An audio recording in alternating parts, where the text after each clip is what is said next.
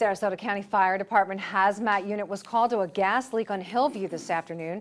The gas line in the 1800 block of Hillview was punctured about 2:30 this afternoon, and 10 units from the fire department responded. Crews evacuated the area, and TECO workers were called to put a sleeve over the leak.